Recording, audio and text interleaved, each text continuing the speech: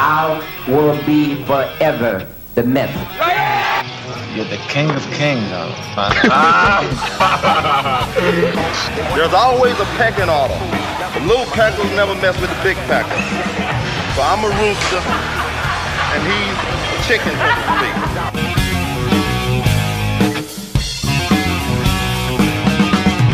Hey, this is John Hansen with another episode of Bodybuilding History, brought to you by BodybuildingLegendsShow.com.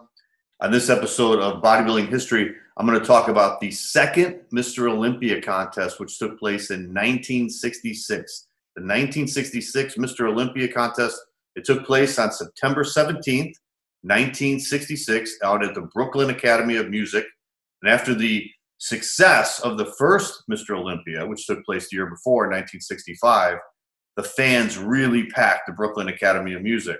And the IFBB, as I mentioned before, was really trying to establish itself as the premier bodybuilding organization.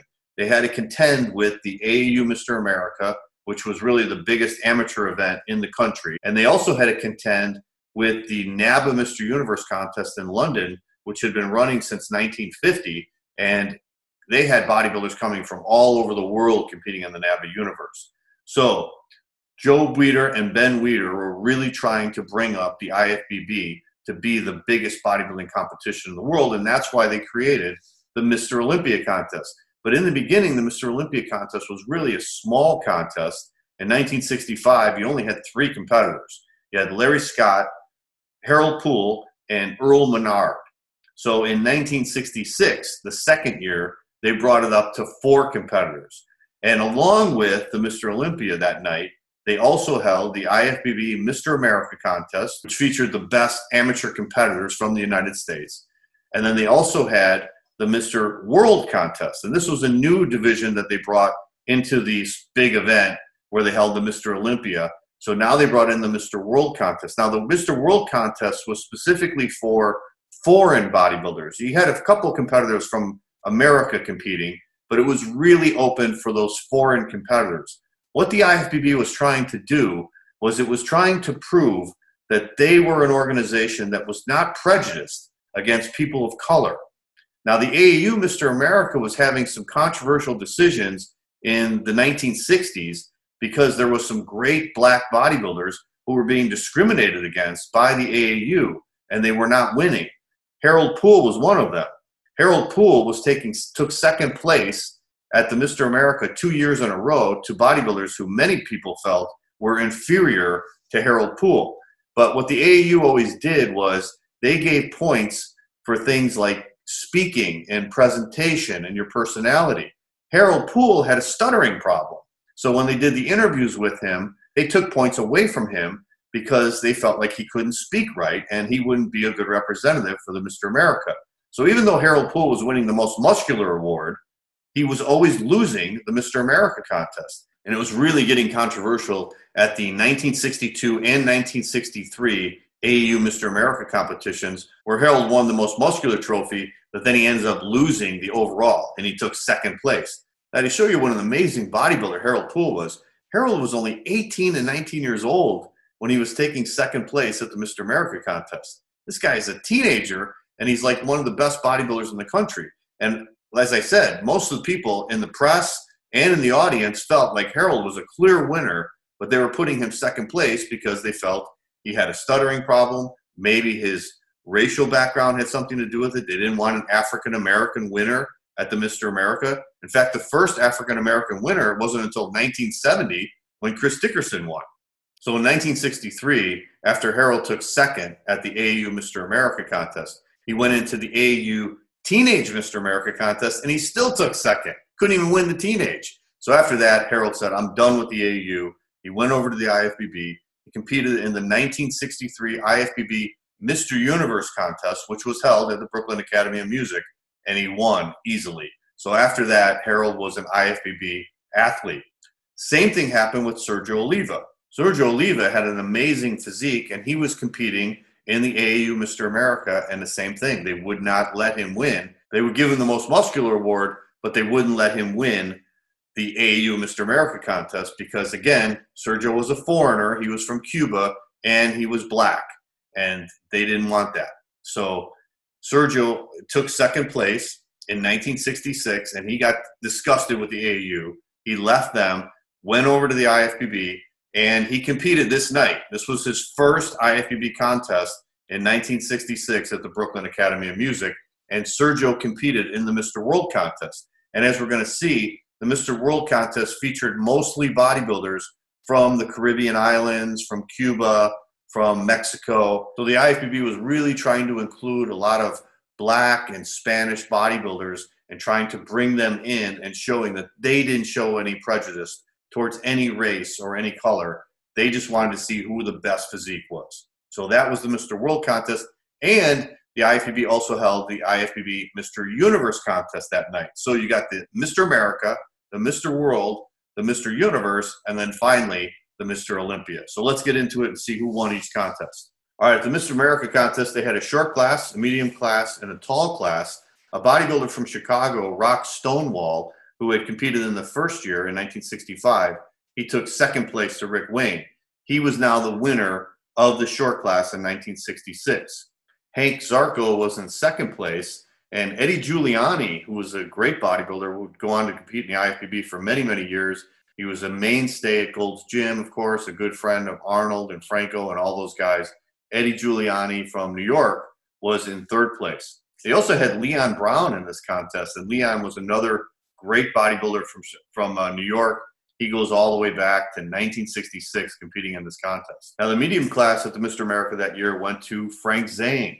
Now, Frank Zane was 24 years old at this time, and he was in the 1965 contest in the Mr. Universe. He won the medium class there. But now in 1966, he went down to the Mr. America, thought he'd try his luck there, and he did win the medium class. You had Tommy Abar in second place and a bodybuilder named William Beach in third place. So Frank was not quite as ripped as he would be later on, but he was slowly making improvements every year. He was definitely one of the top amateur bodybuilders in the country.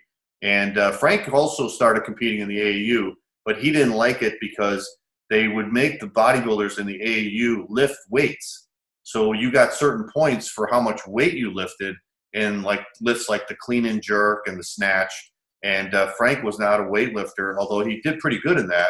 He just wanted to focus just on bodybuilding, so that's what made Frank switch from the AAU over to the IFBB. So this was his second year competing in the IFBB. Now in the tall class, you had Chet Yorton from California competing. Now Chet had taken second place in the Mr. America the year before to Dave Draper, and a lot of people felt that Chet could have won that contest. So Chet came back 1 year later, and he takes first place this time. Don Howarth, who was another great bodybuilder, wide shoulders, small waist. He trained at Vince Gironda's gym. He was in second place, and then David Shepard was in third place. So Chet Yorton, great bodybuilder. Now, interestingly, Chet would go on to compete in the NABBA Mr. Universe 1 week later out in London, and Chet won the NABBA Mr. Universe in the amateur division, beating out 19-year-old Arnold Schwarzenegger. So Arnold is coming up on his way. And Chet Yorton was the IFBB Mr. America winner that year. And then he went over and competed in the NABBA Mr. Universe, which was kind of interesting because usually the AAU Mr. America winner would go over to London and compete. The AAU winner that year was Bob Guida, but Bob did not go over to London and compete, but Chet Yorton did. So Chet Yorton won the IFBB Mr. America, then went over and competed in the NABBA Mr. Universe, and he did win the overall amateur division, as I said, beating out Arnold Schwarzenegger there. So on this night, Chet, as I said, he won the IFBB Mr. America overall title. He also won the Best Arms Award. And Rock Stonewall, the short class winner from Chicago, he won Most Muscular, which I believe he won the year before in 1965. And Frank Zane won Best Poser. Of course, Frank already a great poser as 24 years old. And then Chet Yorton wins the overall. Now, they also had a beauty contest at this event, just like they did the year before. They called it the Miss Americana contest. And a lady named Robin Horowitz was the winner. It was funny at these events back then in the 1960s because they would bring in all these different acts. They would bring in people doing hand balancing and strongmen, tumblers. They had a band. And Chuck Sipes, who would end up competing in the Mr. Olympia that night, went out and he performed a strength act. He pulled apart this heavy link chain and he'd bend this bar in his mouth. So it was incredible. So they had all these different things. So in between the bodybuilding, they would do the Miss Americana contest, or they'd bring out the hand balancing act, or they'd do these tumblers. They would have a band playing. The orchestra was playing all the time because bodybuilders didn't use music back then. They were just playing to the music that the orchestra was playing. So let's get back to the bodybuilding. The Mr. World contest was up next. And as I said, this was mostly an international field of bodybuilders.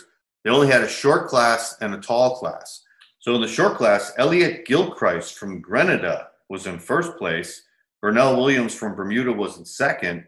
And a bodybuilder named Jermaine Gadbout from Canada was in third place.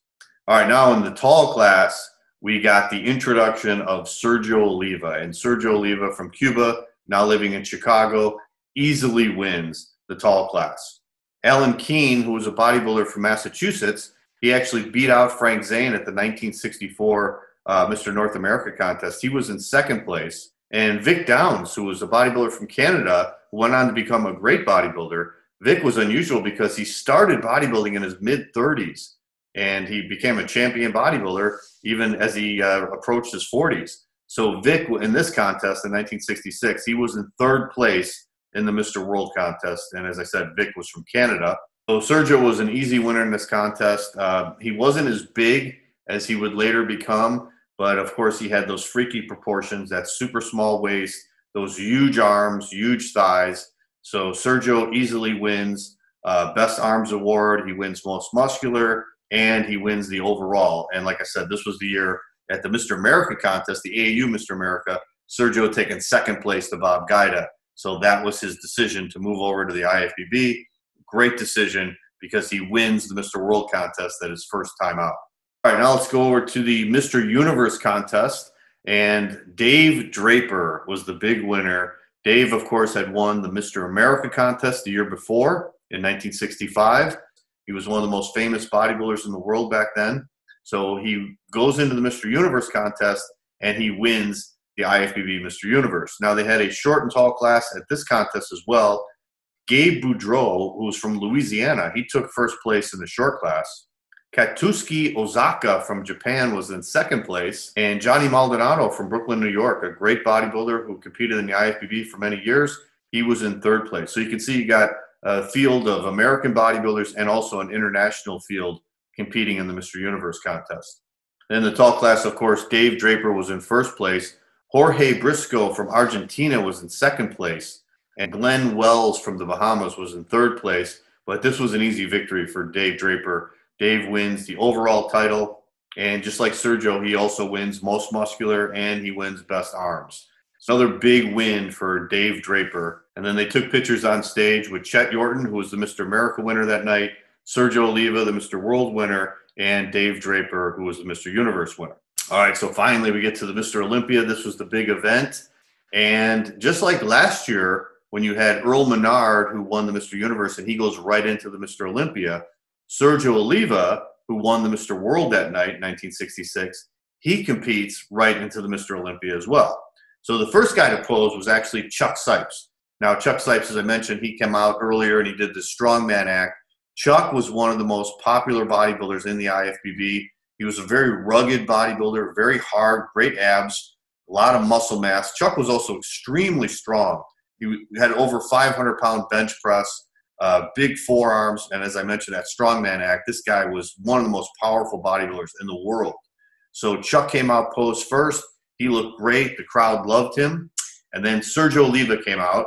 And Sergio was another fantastic bodybuilder. People were really freaking out at what a freak Sergio was with that small waist, those big arms.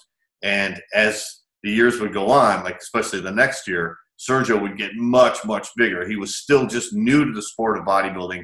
He was just coming off of doing Olympic weightlifting in Cuba. He had really only been bodybuilding for a couple of years.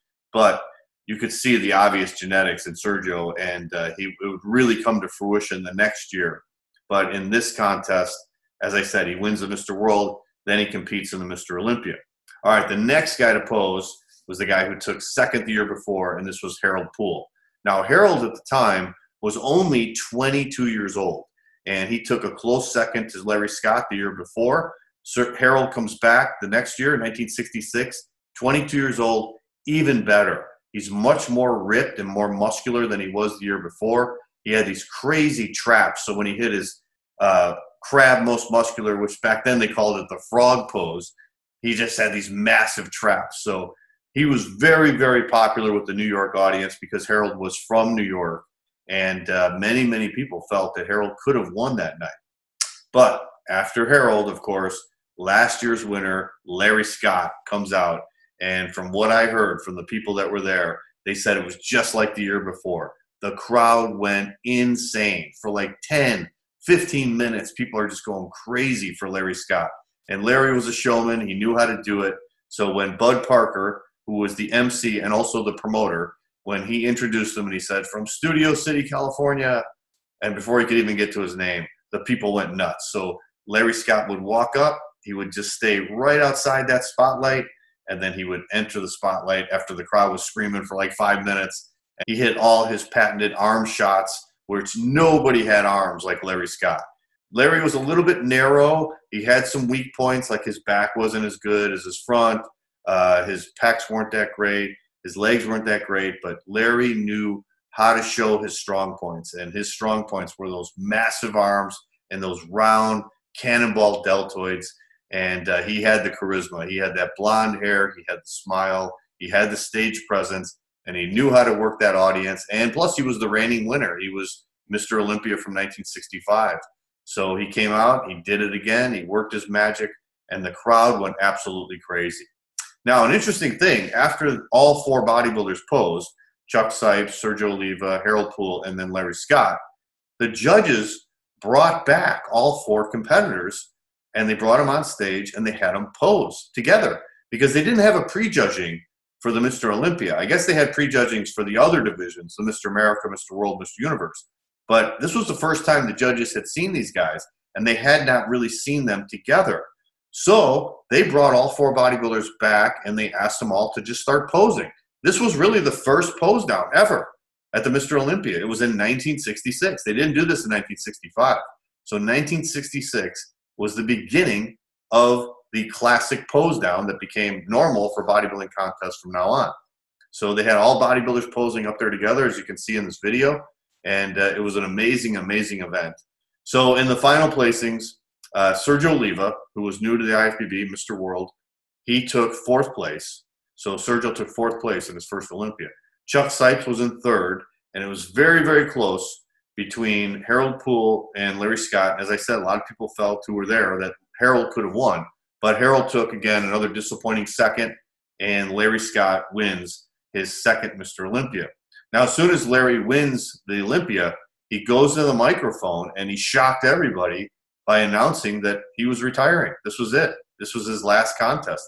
He said he wanted to give other bodybuilders like Dave Draper a chance to win and do well.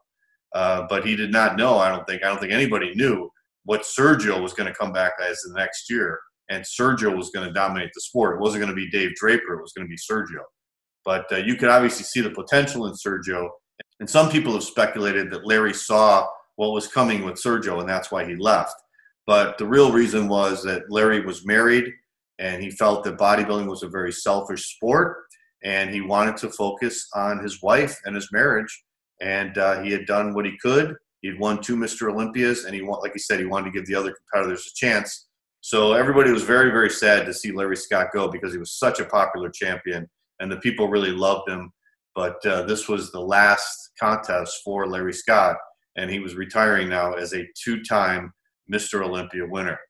So that's the story from the 1966 Mr. Olympia contest, another very historic event. The IFBB was gaining momentum every year, and eventually by the late 1960s, early 1970s, they would finally be the premier contest and the #1 event in bodybuilding, even bigger than the NABBA Universe. So at this contest, of course, Larry Scott wins his 2nd Mr. Olympia. Sergio Oliva wins his 1st Mr. World contest. Dave Draper wins the Mr. Universe contest. And Chet Yorton wins the Mr. America.